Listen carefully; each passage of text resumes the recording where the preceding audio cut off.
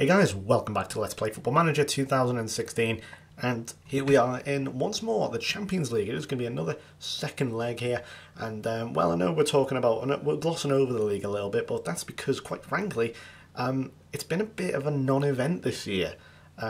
We haven't really played all that well, and we're absolutely smashing it. You know, if you look at the table here, I didn't even talk about it in the last video, and that's because, well, we're 12 points clear of Juventus with 5 games to go. And I think if we win and Juventus and Atalanta lose, obviously Juventus have slowly climbed the table here. If we look, in fact, let's go this way, it's be a bit easier. If you go to past positions here, as you can see, since game week 6, we got top and have never left. Juventus, meanwhile, have only just, with the exception of match week 14, have been set in second. You know, they've really struggled for the most part. I mean, they've been down in 4th, you know, getting up there in 3rd, dropped down to 5th at one point and have come back up since. So really, there's been no major challenge. Juventus haven't pushed us, Atalanta haven't, Udinese, Inter have been wallowing down in the middle of the table. I don't know what's happened there, and it's all a bit all over the place, really. So that's why I've not talked about it. As you can see, I know we've only lost 4 times, but there's 5 draws. And we've scored 53 goals, we've conceded 19, that's 1 more than Udinese, but obviously we've scored 8 more than them, so that's why, you know, it's such a big gulf.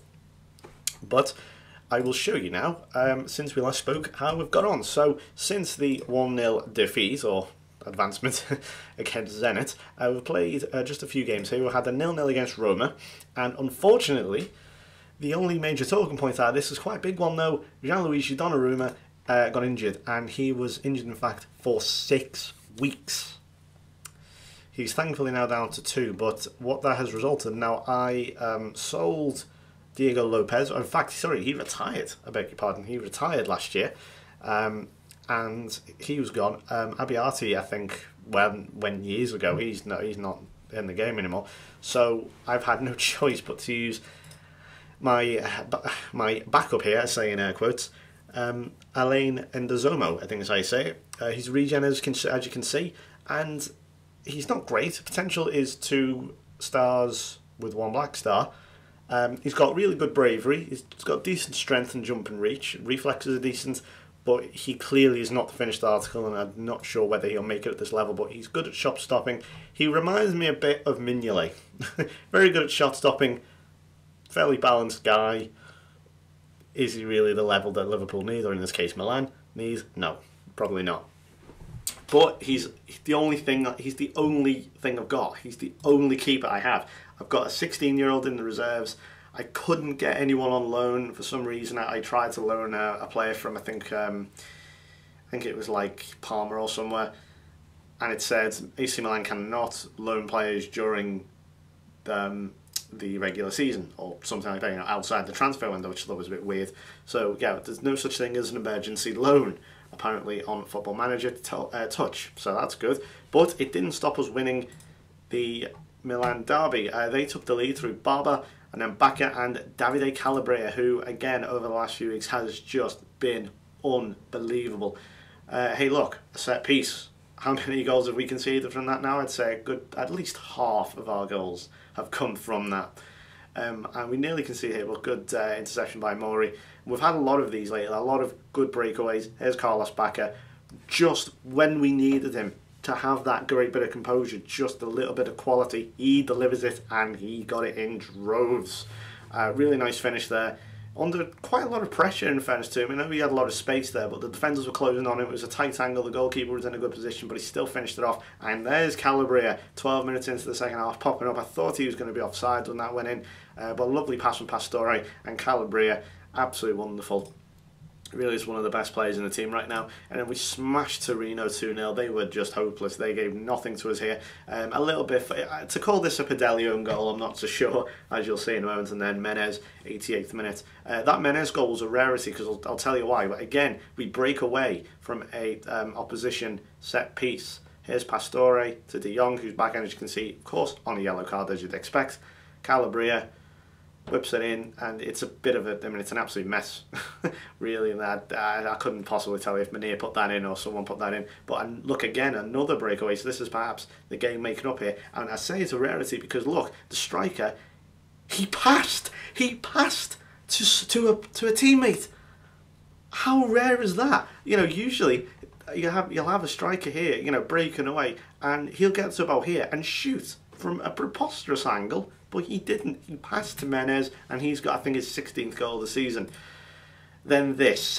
Right, I'll tell you what, we'll come back to that. 2-1 against Empoli. Fabinho and Christian Benteke, his first goal for 13 hours. Once again, Calabria man of the match, as you can see. Hey, look, a corner. A little bit messy, but it went through. Fabinho gets his second goal, I think, for Milan. I'm not quite sure what he's even in the box for. He's usually a bit more defensive than that, but we're getting a bit more adventurous, I think, now that the confidence is growing again. As you can see, here's Calabria. Any second now, he whips it in. Oh yeah, sorry, it's not. That fooled me the first time as well when I watched it back. I thought that was going to be the Benteke goal, but we try again here. Calabria beats his man this time, and a nice little tapping finish for Benteke. 13 hours, as I say. Now, this is the first leg. We're about to get into part 2 of this. What an absolutely mad game this was. 3 different goal scorers for us, 3 for them as well. Benzema, as you can see, getting 2. But we actually took the lead in the Bernabeu. Here we go, Calabria. Lovely little touch. And to his credit, a fantastic finish. That's 1-0. And we win at half-time 1-0 with the away goal. I was so happy with this.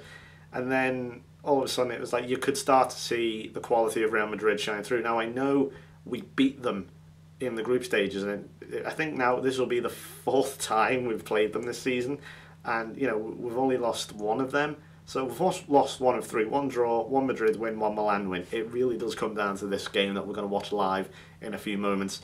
But there's, I mean, a little bit unlucky. Endozomo doing, or whatever he's called, Enzomo. To be fair to him, wasn't bad. I mean, I'm sure the game will give him a shitty, you know, rating or something, or an average rating. But for the most part, I thought he did really well. There was a goal. I'm not sure if you just saw it there against Empoli. Where he actually made 2 fantastic double saves. Unfortunately, the ball still broke to an Empoli player on the 3rd go, and it was basically an easy tap in for him. But it was one of those unfortunate things. And there's Cristiano Ronaldo. There's 2-1, I think that was. So Real Madrid, so they've turned it round, and then we got a penalty, and of course Jeremy Menez scores. When does he ever miss a penalty? He is so fantastic at that, and I made a sub there. And then a few moments later, the next highlight was this. We actually took the lead, so that was 2-2, and then this became 3-2. I was absolutely knackered after watching this. I think I just had to take a break for 5 minutes. It was just one of those crazy games, and Calabria again is so good dribbling there, and Bonaventura popping up on the left-hand side. But it's all about Davide Calabria again. Look out for his name in real life. Hopefully over the next few years he will really begin to make his name, because at the moment I am so impressed with what I'm seeing. Here he is again on the ball. You know, everything's going down that right-hand side. It's all going through him. But this is in the 83rd minute here. Ronaldo again, he's still great. I think he's about 30... not sure. Maybe Endozomo, maybe he could have done a little bit better there. Maybe he could have held on to it. But, I mean, he's a 19-year-old goalkeeper. I don't expect much of him. And then this is in the 93rd minute. Pressing for... I mean, maybe we should have... maybe should have been a bit more defensive. But De Jong, he can't go in there. He's on a yellow card. And Cuadrado, yes, that is Juan Cuadrado, gives them a winner and make it 4-3 in the 93rd minute. What could possibly happen in the second leg? So we're very much in this. Gareth Bale's injured, and so Sergio Herrera, whatever his name is, I can never pronounce his name. So we have the 3 away goals. That's the important thing. For this to go to extra time and penalties, it will also have to be 4-3 here. I don't see that happening personally. This is what we're going to play then. That is not the team I was going to play. What am I doing? There we go. Play Mori here. So I'll show you me assembling this team. Benteke. Do I want to play Benteke? No. We're going to play Menez with Munir. And Menez will be playing as a trequartista. I feel that player roles are often underrated. The amount of times I watch... we're going to play 2 trequartistas. The amount of time I watch Football Manager YouTube, I don't watch too many, but when I do watch them, I always look at them and go, why, you know, do people just leave them as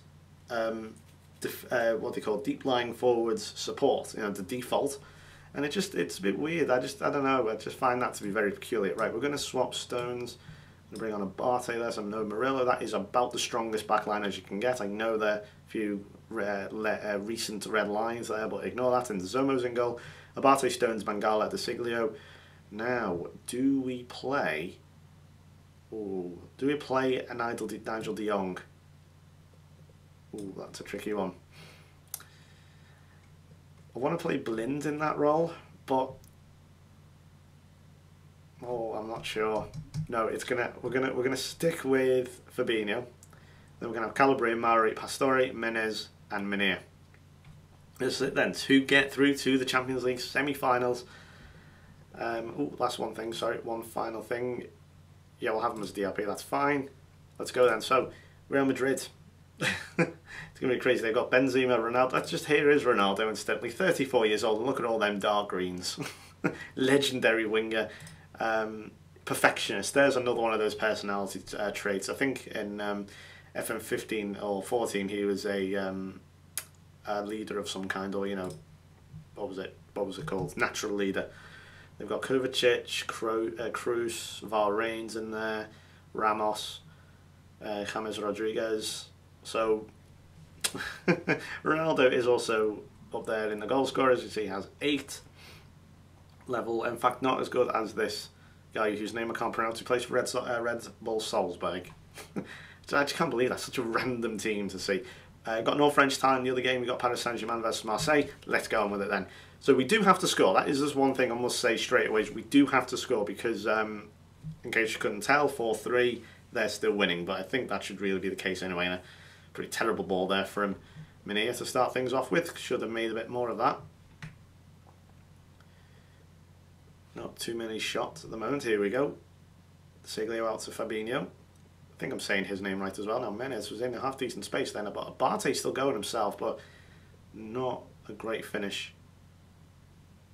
And again, I mentioned this against Zenit, you know, would expect us here to really go for it, but this is Real Madrid. This is a slightly different kettle of fish. You know, they are the favourites. They are the best, arguably the best team on the game. I don't think it really applies here. It's a little bit different, especially when you have Cristiano Ronaldo, who I don't think deteriorates as a player. Honestly, there was a chance for Mauri, and it's a good save by Navas, a bit of an awkward angle. I remember on FM15, because I played up until about, I think, the 2040s, I think, and he did not at all deteriorate as a player. You know, the way by the time you get to, you know, a player is, I don't know, 38, 39, 40, you know, they're nowhere near as good as they usually are. You know, they've completely dropped off, and their attributes are just constant red arrows downwards, you know, the whole thing. Ronaldo wasn't. He was pretty much stayed the same. Obviously, a handful of attributes had changed, but for the most part, he was still a player, even at 40 years old, who would fit into pretty much any team in the world. And he retired off his own back, and he didn't need to. He could have easily have kept going for a few more years. In fact, it probably... chance for Meunier. Offside, unfortunately. I wouldn't even say a few years. He probably could have gone for another 5 or 6 years. By the way he was looking, there was no sign of him changing at all. And the same could be said for Messi. I think Ronaldo, it was a bit less obvious with Ronaldo. But here's a chance for Menez. I mean, I didn't really keep an eye on Messi as much because Ronaldo was still winning awards. Messi wasn't, but Ronaldo was still winning like the Ballon d'Or at 39 years old and all of these things. Whether that will actually be the case in real life, I don't know. Now, when it comes to the whole Ronaldo-Messi thing, I mean, I think that's a complete joke. Personally, I hate anything to do with that. For me, there's people who get involved in that who don't even like football. They only support Real Madrid or Barcelona purely because of Ronaldo or Messi. They're more interested in the individuals rather than the team. And that, to me, is completely joke. That's a joke. I mean, I can understand if, you know, you're Portuguese or Argentinian, fair enough. But for the amount of people who engage in this argument who don't even like football, it's quite frankly ridiculous. Okay, so I'm going to just slightly higher. And I'm going to take early crosses off. I'm going to move Menez to a complete forward. And yeah, and getting back to sort of arguments, I do think it is a thing. Personally, if I say who's better, if you ask me, Ronaldo or Messi, it's Messi by a hairline. Overall, it's Messi. But I don't know if that's just because you can see him. You know, I can't even give a reason. It's just I have a natural. If someone's, I am naturally drawn to Messi for whatever reason. I don't know why. Maybe it's because Ronaldo was incredibly unlikable Manchester United player at you know, in the Premier League when he played, and I don't like that. You know, I'm naturally inclined to dislike that and therefore dislike him. Mania should score there. He's got another chance, and it's chance breaks. Calabria is there again. He's just getting in the right areas every time, and now we lead on away goals. We'll just pull that back slightly to standard. They've only had one shot all game. Yes, they've outpossessed us a little bit, but really, in virtually every part of the game, we have dominated here. It was a really good stroke of luck, and it fell to Davide Calabria, the man in form. You saw his last 5 games. His average rating was 8.14. Now that is just seriously unreal. That is serious form.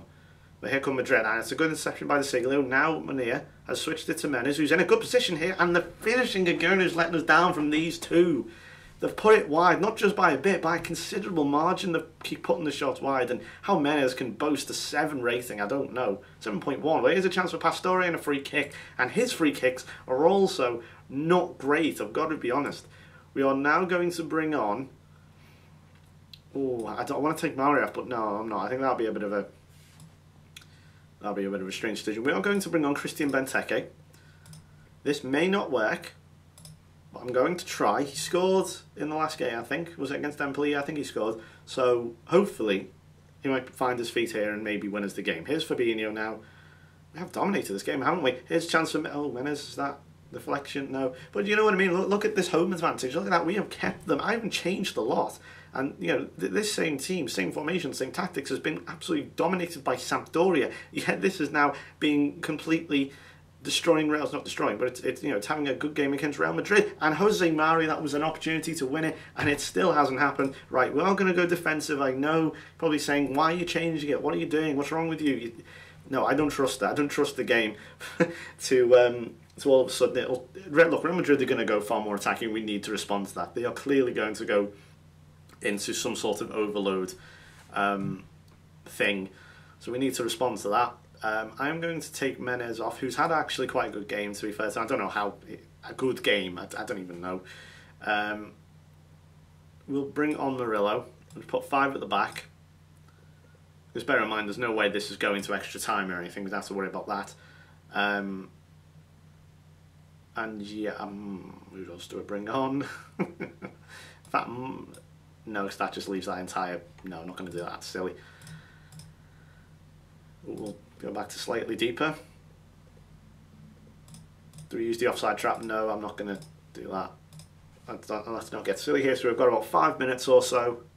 And to be honest, Real Madrid have offered very, very little. And here we go then. Well, we're into the final 30 seconds. Real Madrid simply did not turn up. I mean, I know they scored a late winner. And there's Calabria again winning the ball. Fantastic.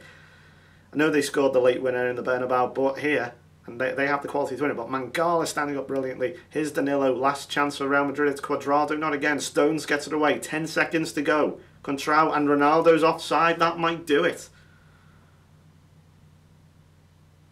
So it's going to be another victory against Real Madrid. We beat them in the group stages. We drew with them, should have beat them in the group stages twice. And we've done it in the quarterfinals. Well, they simply did not turn up. They were out of it, totally. 1-0, and it is the man of the moment, Davide Calabria. Once again, Kovacic was man of the match. Who cares? Ronaldo and co are out. And so are the champions. Paris Saint-Germain have knocked out Marseille. They've overturned that defeat, so win on away goals. And now the Champions League quarterfinals. Now we do have Leverkusen and Schalke, Bayern and Chelsea, 3 German clubs, Jesus, in the next, potentially in the quarterfinals here. I think Bayern are safely through, but then again, I've seen scorelines like that overturned before. I would assume also Chelsea are through. We'll just find out. I don't know if they're going to be playing tomorrow. Yes, they are. Let's see. We've also got a round of Serie A games. We'll just show you then who we could be playing. In fact, let's do the draw. It's on Friday, so we'll do that. we'll see how we go. And also what's good here, we've got to play Parma and Verona, who are 18th and 17th. So really, we should be wrapping up the title soon. I will be doing the next few games live, so you can see. As you can see, yeah, Schalke very close to overturning that. And Chelsea go through on away goals. Gabbiadini scored for Leverkusen, but it was not enough. And there we go then. So let's just see Serie A where we are for now. So obviously we have that game in hand, but if we win, we will pretty much have won the league, in fact. Not officially, but there'll be 4 games to go. 4 times 3 is 12. And in fact, it may, unless Juventus... Ooh. Problem is, there's all sorts of calculations going on in my head now, and it's very difficult to do when you're doing a live commentary, because obviously you've got the head-to-head record as opposed to goal difference. So I'm just trying to think, how did we get on against Juventus? We lost, didn't we? We lost 1-0 at home, and I think we lost 2-0 away. Wherever, yeah, I think we did that one live, didn't we? So yeah, so it's not over yet, but I think against Verona, if we win that and if we beat Parma, then that will do it, I think. But we will see who we get now. So I think that was either going to be Paris Saint-Germain, Chelsea, or Bayern Munich. And here are Juventus. They've got their game in hand now. Let's see how we get on. See, this is it's behind the scenes, so to speak. Barcelona versus Liverpool in the Europa League, clearly. Right, here we go then. So, the draw. Milan, Bayern, Chelsea, PSG. Who's it going to be? Oh, it's going to be against Paris Saint-Germain. Oh dear. Well, we'll see. Who is managing them? Is it still it's Diego Simeone? Okay. Now, they've fallen away a bit. They've actually finished 3rd in Ligue 1, which is a bit strange.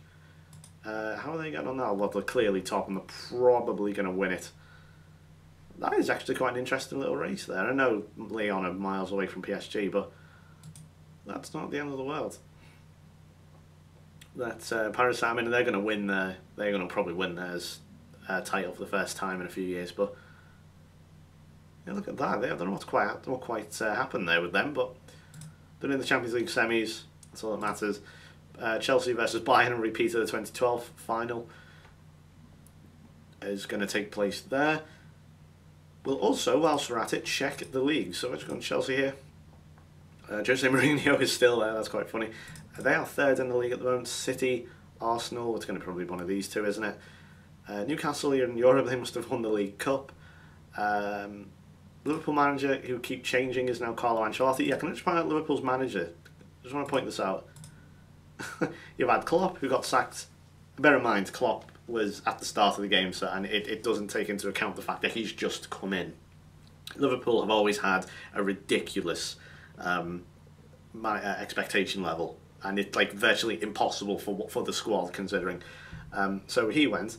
Then Frank de Boer came in. They didn't even give they gave half a year to. That was pointless.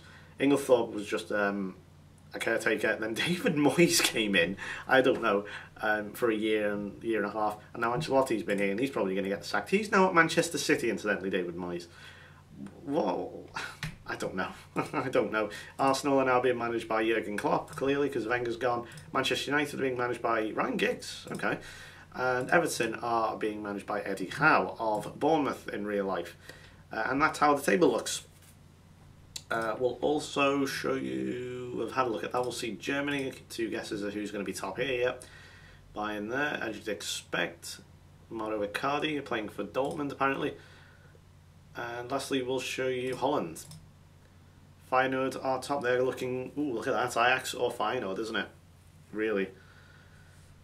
Oh, that's going to come right down to the wire. So, thank you for watching then. I will be back with another live commentary. This time it will be against Parma. Now, I'm not sure if we can actually win the league. In fact, we can't. So, in fact, I don't think we'll do Parma live. What we'll do is we'll do...